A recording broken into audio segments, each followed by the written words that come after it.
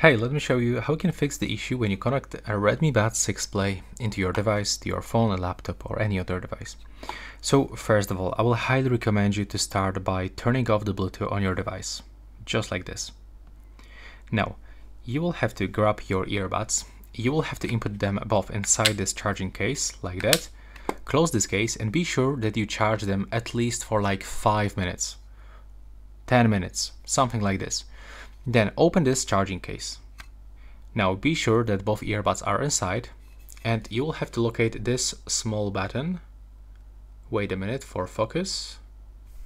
It's just right here.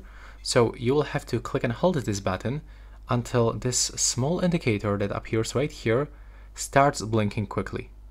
So now you can release. And then on your device, turn on the Bluetooth back and go for pairing. Now wait until your device start appears on the list and click to pair Redmi Buds 6 Play. Accept the pairing, and as you can see right now it works. So that will be all. Thanks for watching.